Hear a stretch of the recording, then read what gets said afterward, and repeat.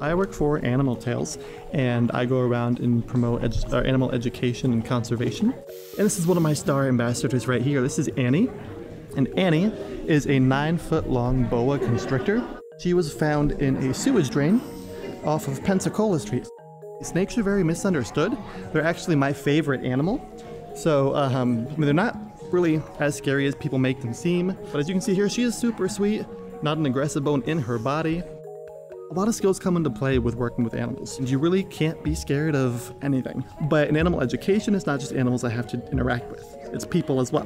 And I love people too, most of the time, but I really enjoy seeing people's reactions. Sometimes people are scared of a snake or scared of a spider, and by the time I'm done educating them or teaching them about the animal, just seeing that change in their face, their change in mindset, it's really cool to see. It's very rewarding as well to kind of overcome that.